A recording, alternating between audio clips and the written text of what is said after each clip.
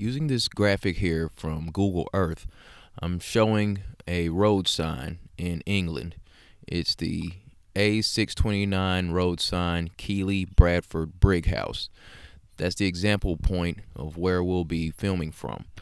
I conducted 2 video calls with friends of mine, Matt in the UK and my friend Luke in Australia. Luke's location, as shown here on the Google Earth graphic, is Lions Park in a small town called Billowela, Australia. According to what we're told from the globe model, the sun's light shouldn't be visible from these 2 points at the same time.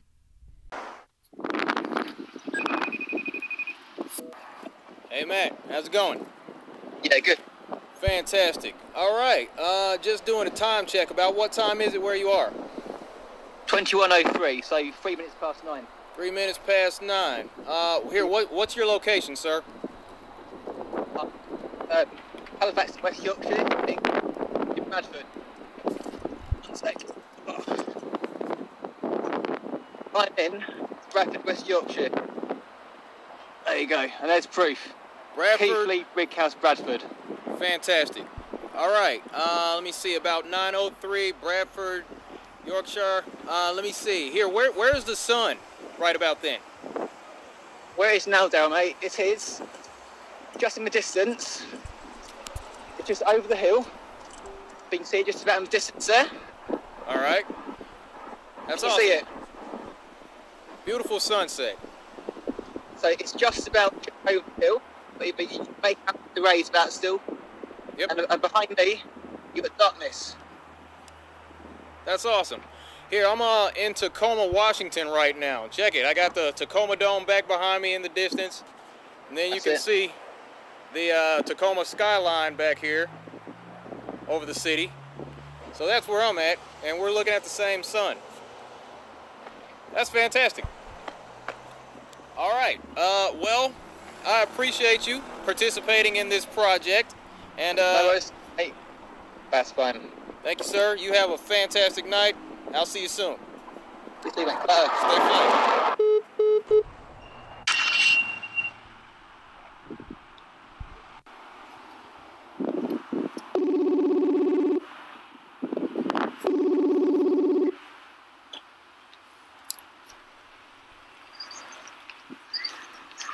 My man Luke, how's it going? Yep. Fantastic, sir. Here, about what time is it? It's 6:06 a.m. 6:06 a.m. And what's your location, sir? I am in a small town called Billowela in central Queensland, Australia. I'm standing outside the Callide Valley Lions Park, the corner of the Dawson Highway and Cooper Street. Awesome. That's fantastic. All right, so that's the time, location, and you can see the sun out there. It's about sunrise. I'm in a bit of a valley, but the sun's just coming up over to the, from memory, I think it's about northeast, about 60 degrees.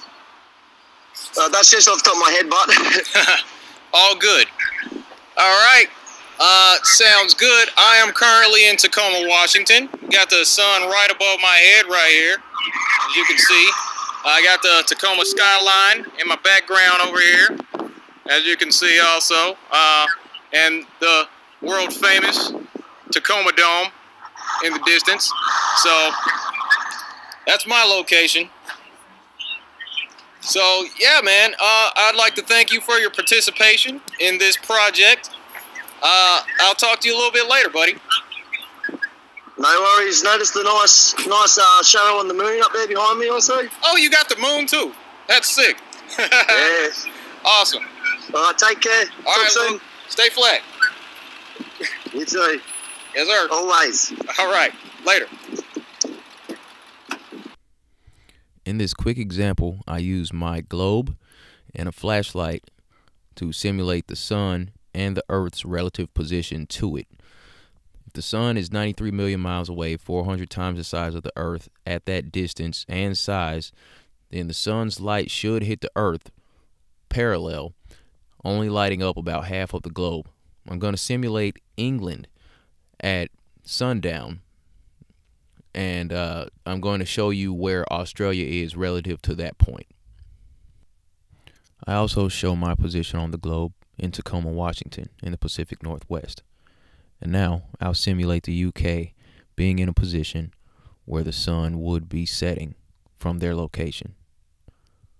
And now I'll shine a flashlight on Australia, where Luke is, which is completely in darkness behind the supposed curvature, but there isn't any.